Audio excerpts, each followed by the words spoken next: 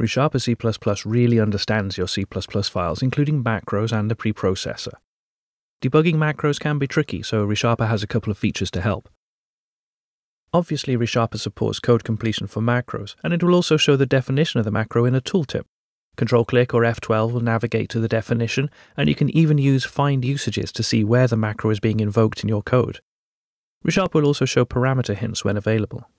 But ReSharper can take this further. The Alt-Enter menu has a Substitute macro call item, which will expand a macro directly in the editor. This can be a great help to show exactly what is happening when the preprocessor runs.